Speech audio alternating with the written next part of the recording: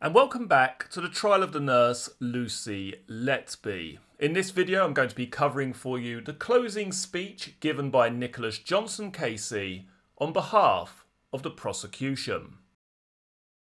Mr. Johnson turns to the case of child H. He refers to a transfer form from the Countess of Chester Hospital to Arrow Park, and also of child H's deterioration and the chest drains used. The form ends, "The acute episodes with desaturations and bradycardias do not seem to be directly related to the respiratory problems." Child H's mother said child H was like a completely different baby at Arrow Park. Mr. Johnson says child H had respiratory distress syndrome, which is not unusual for a neonatal baby. There were two events where child H desaturated which were unusual. Cross-examination of Letby said staffing levels did not contribute to the collapse of child H. Mr. Johnson tells the court the baby always had one-to-one nursing care and the delay in issuing surfactant did not have anything to do with the collapse. Mr. Johnson says for the two counts, the tube was not blocked and staff could hear air going in and out of child H's lungs. Mr. Johnson tells the court Professor Arthurs, a professor in radiology, made a significant contribution to the debate on chest drains. He said chest drains do not normally cause bradycardia or desaturations, and chest drain positions are not examined in detail as they do not cause problems. He said the interpretation of a chest drain position was his area of expertise. He said in his opinion the chest drains were in the space they were supposed to be. Mr. Johnson tells the jury they do not have to accept his evidence, but that there is no evidence to contradict it. Mr. Johnson says the first significant collapse happened on September 25th, 26th, 2015. Letby was the designated nurse in room 1. No other babies were in room 1. The father's statement was read out to the court. He said he and his wife had spent time in a neonatal unit until September 25th. He said he had been there until about midnight, had come back to the house and was awoken by a call needing to go back to the hospital. He said, "When I got back, I definitely remember Lucy being there doing the chest massaging. It was explained to us child H had collapsed. Child H was a very strange colour. I remember the mottling was running out of her skin towards her fingers." Lucy Letby's nursing notes read, 23:30 bradycardia and desaturation requiring neopuff in 100% to recover. 10 ml air aspirated from chest drain by registrar ventris. Following poor blood gas and 100% oxygen requirement, consultant Gibbs attended the unit and inserted a third chest drain. Mr. Johnson says 23:30 is the time put in by Letby. Dr. Ventris recorded, quote, 23:50, several episodes of desaturation in past 2 hours. Mr. Johnson said Letby had told her of several episodes. Where has that come from? Dr. Ventris wrote, first one after gas taken, good gas. Mr. Johnson says Letby wrote on an intensive care chart a desaturation of 52% at 22:10, which does not appear at all in the notes. Mr. Johnson says there is nothing in the observation charts to suggest there is anything wrong during this period. He says the parent has an uneventful night before he left. The doctor is given a long list of problems, but there is nothing in the nursing record to what Letby told Dr. Ventris. Mr. Johnson says this was getting other people to record problems for a child where none existed, as was the case for child E. Child E hadn't got a problem until Lucy Letby caused a problem. Dr. Ventris had recorded a second chest drain was, quote, almost out. Mr. Johnson says moving chest drains was a very effective way of sabotaging a child, as would moving an ET tube. Mr. Johnson says child H was in very poor shape, and after being in arrest for 22 minutes, the father noted the mottling. Dr. Gibbs ruled out all natural causes for child H. He ruled out involvement of the chest drains. Mr. Johnson says the evidence of Professor Arthurs puts this all to bed anyway. For the second event for child H, Dr. Matthew Neen believed it was Letby who was the designated nurse for child H on that shift when it was nurse Shelley Tomlins. Letby had messaged her colleague that night, quote, I've been helping Shelley, so at least still involved but haven't got the responsibility. Mr. Johnson says this builds Letby's plausible deniability. He says we know Letby was supposed to be in nursery room 2, not in room 1 where child H was. Mr. Johnson says it shows the state of mind of Letby that night, similar to the state of mind for when she killed child C. Mr. Johnson says this was another case where a child was desaturating to life-threatening levels despite good air entry. The ET tube was checked by Shelley Tomlins and there was no blockage. Mercifully, child H was revived. An X-ray showed there was no issue with the pneumothorax. The father said child H was okay during the day, then it was shortly after he had gone to get some rest when he had a knock on the door to go to be with child H at the cot side as she had deteriorated. Mr. Johnson says this was yet another opportunity for Letby to sabotage a child. Dr. Neame recalled it was Lucy Letby who briefed him on the second collapse for child H. He recalled he was more concerned by this second collapse. A further collapse occurred at 3:30 AM despite child H having good air entry, and she was transferred to Arrow Park where she recovered quickly. Dr. Evans said the pneumothoraces were not the cause of the arrests. He ruled out infection as a cause of the collapses as they were rapid and catastrophic. She was on antibiotics and a lumbar puncture proved she did not have an infection. He was at a loss to explain the collapse, but it was not one of natural causes. Dr. Bowen said there were delays with the surfactant. She said she could find no clinical or mechanical cause for the collapses. She said she had never known a chest drain to cause a collapse or stresses by the baby resulting in cardiac arrest. Professor Arthurs saw no problem with the chest drains. Mr. Johnson says the chest drains can be ruled out as a problem. He adds there was no disease or mechanical factor and it was undoubtedly sabotage by Lucy Letby. He says both collapses happened just after child H's parents had left, which had parallels with other cases and was a signature of Letby's work. Mr. Johnson says there are 4 children left to go through: child I, child J, child N and child Q. He first details the case of child I. Mr. Johnson says evidence had been heard of child I that medics do not worry about self-correcting desaturations. Mr. Johnson says having failed to kill child G and child H, she turned her attention to child I and was designated nurse for 2 of the 4 occasions in which she tried to kill the baby girl and also falsified notes along the way. Mr. Johnson says it was important to note from the post-mortem evidence that child I did not have NEC, a gastrointestinal disease. Mr. Johnson says child I's first collapse was marked with a desaturation to the 30s and had vomited on September 30th. He says the day before, Dr. Lucy Beebe had reviewed child I. She remembered seeing child I from memory, as the girl became unwell, was shipped out, recovered and then came back. She said this was unusual for her short time at the unit. Dr. Beebe had said she was shocked and frustrated by child I's death, as she felt there was something going on which they, the staff, were not aware of. Dr. Beebe said the aim for child I after the September 29th review was to continue feeding and growing the baby girl. The day rota for September 30th had Letby as designated nurse for child I and 2 other babies in room 3. Mr. Johnson says Letby did not like being in room 3. The plan was to give child I immunisations, as was the case for child G. He says there was nothing wrong with child I, who was receiving cares from the mother and a feed. Mr. Johnson says child I produced a small stool at 10 AM. The 10 AM feeding chart is signed by Letby. The doctors were very happy with child I, Mr. Johnson tells the court. Dr. Beebe's note is shown to the court for September 30th. Mr. Johnson says it is important to note the reason for the review. It was, quote, asked to review as reduced temperature. Mr. Johnson says child I was taking full bottles, gaining weight, and Dr. Beebe recorded that child I was handling well. Child I, during the examination, produced a yellow seedy stool which indicated good gut health.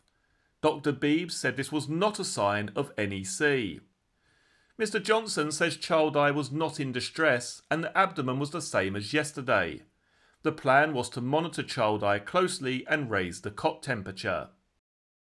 Child I appeared clinically well. Child I's mother in evidence said Lucy Letby raised the issue with her about child I's stomach. Mr. Johnson says that was not the same reason Letby gave to Dr. Beebe. So what exactly is going on here?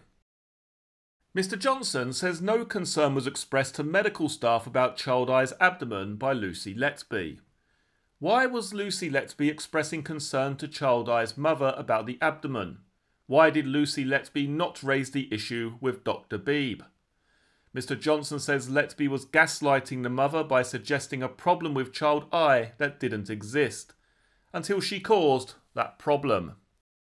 Mr. Johnson says everything was unremarkable for child I until 1 PM when she was asleep and fed via NGT. The mother said she had gone to meet the family in the canteen at this time.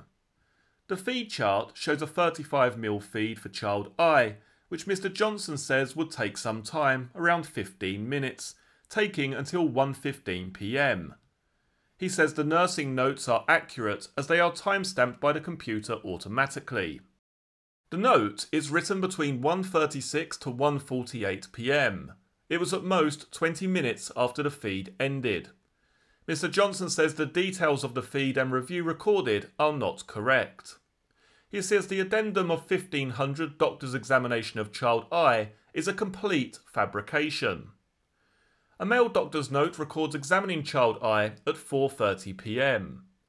Mr. Johnson asks who these doctors were who examined child I at 3 PM. He adds the 3 PM note contains, quote, child I appeared mottled in colour with distended abdomen and more prominent veins. Mr. Johnson says there is no corresponding doctor's note for this examination of mottling. Letby's note stated, full monitoring recommenced. An observation note records this was done from 3 PM. Mr. Johnson says Dr. Beebe had advised this at 11:40. He asks why did Letby only recommence full monitoring after child I's mother had left the unit. Mr. Johnson says Letby is transposing events, including a note of a yellow seedy stool from 11:40 AM to 3 PM to an examination which never actually happened. Mr. Johnson says it's a very calculated way of giving the impression a child had a problem when the child had no problem at all. Child I's mother had a routine for each day, visiting child I at regular times, and the father would come in from after 5 PM. Mr. Johnson said the time between 3 and 5 PM was her window of opportunity to attack child L. What are the chances of these things happening at precisely this point? Letby had written, quote, mummy present when reviewed by doctors, had left unit when child I had large vomit and transferred to nursery 1. Mr. Johnson says Letby had tried to give the impression a neopuff caused the inflated stomach for child I.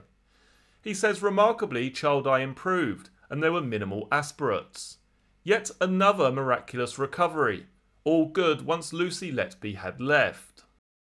Medical expert Dr. Evans ruled out infection and said the only explanation was a dose of air administered through the NG tube. Dr. Sandy Bowen agreed, and the effect would have been to splint the diaphragm. She discounted the possibility of NEC. Professor Owen Arthurs said the stomach and almost all of the gut had been distended. Mr. Johnson says that was from administered air. The second incident for child I on October 13th, 2015 at 3:20 AM is now being detailed by Mr. Johnson.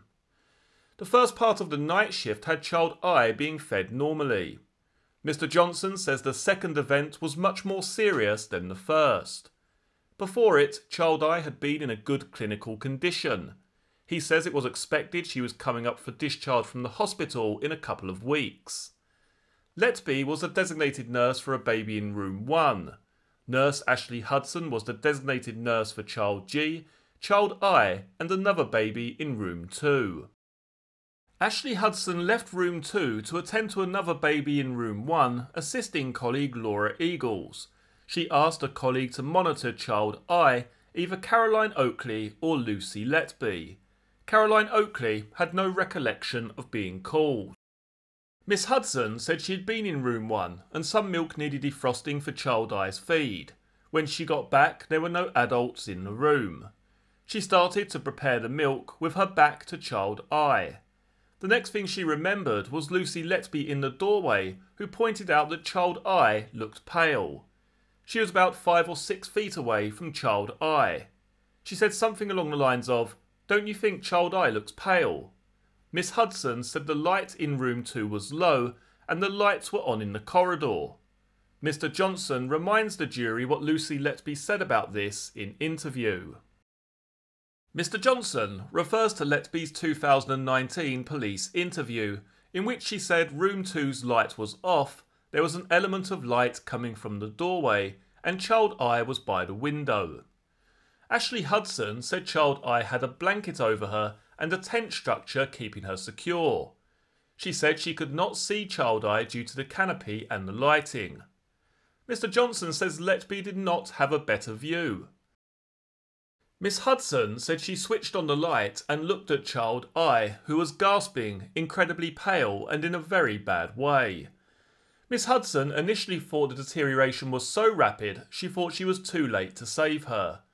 She said, "You cannot see a child from the position Lucy Letby was in." Mr. Johnson says we have a head-on credibility conflict of two accounts who don't live in the same world. Mr. Johnson says in cross-examination, Letby was asked about looking from a brightly lit corridor into a dark room and would that improve her ability to see. He says her first response was, "I don't know." She conceded she would not have been able to see, yet still persisted that she could see child I. We had a break, we came back and I asked Lucy what she had said in interview. He says Letby had said, "Maybe I spotted something Ashley couldn't spot." Mr. Johnson had asked Letby, "You don't have better eyesight than Ashley, do you?" Letby replied, "No." The question is, how would you be able to spot the colouring of child I better than Ashley Hudson from the same point of view? Letby replied, "I had more experience, so I knew what I was looking for, knew what I was looking at."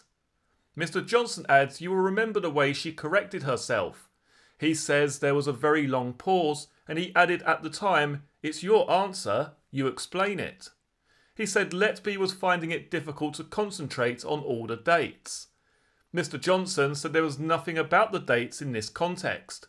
He says, did Letby make an innocent mistake, or did something else slip out under the pressure of the witness box? He says Letby caused the problem for child I. He says child I recovered well. Mr. Johnson says Letby had timed her note, having seen Ashley Hudson's nursing note first, so it appeared she saw child I first. Mr. Johnson says it is another case of plausible deniability. Professor Arthurs said child I's large bowel was distended. Dr. Evans said the only explanation was air administered to child I via the NG tube. Mr. Johnson says Dr. Bowen explained child I was sabotaged by air administered via the NG tube or via the IV line. Dr. Anne Boothroyd's X-ray report on September the 30th recorded, quote, "There is splinting of the diaphragm due to bowel distension." For the third event for child I, Dr. Ravi Jairam said there were no clinical concerns for child I before the night of October 13th to 14th. Mr. Johnson says evidence was heard to say child I was stable. This was the second time Lucy Letby was the designated nurse. Mr. Johnson says this was the second time she had the opportunity to falsify notes. Dr. Matthew Neam's note at 5:55 AM is shown to the court for October 14th. Mr. Johnson says this is not a retrospectively written note, as it includes a note of a prescription which is timestamped at 5:56 AM and an urgent X-ray which is timed at 6:05. He says Letby's addendum note, made at 8:43 AM after child I had desaturated, said, quote, "At 0500, abdomen noted to be more distended and firmer in appearance, with area of discoloration spreading on the right-hand side. Veins more prominent." Mr. Johnson asks why would Lucy Letby do this. He says to bear in mind what happened the previous night. If these symptoms were shown, then the doctor would be called urgently. He says the absence of a doctor called shows there was no problem at 5 AM. Mr. Johnson says from the paper trail, if anyone puts 2 and 2 together and thinks there's a problem with Lucy Letby, they are immediately thrown off the scent. Dr. Neem said the mottling was unusual and that was why he recorded it. How many times have we heard that in this case? Mr. Johnson says the abdomen was distended. Dr. Marnarides had excluded NEC. Mr. Johnson says the only possibility is pushing air in down the NG tube. Dr. Neem said child I looked uncomfortable when examined and grimaced. He noted the abdominal distension. Professor Arthur said of the X-ray image, the stomach was markedly dilated and the small bowel and the large bowel were also dilated with no symptoms of NEC. Another image at 8:03 AM had the stomach decompressed, and the third image the following day showed no problems at all. Dr. Neem recorded a further desaturation for child I at 7 AM and the ET tube was reintubated.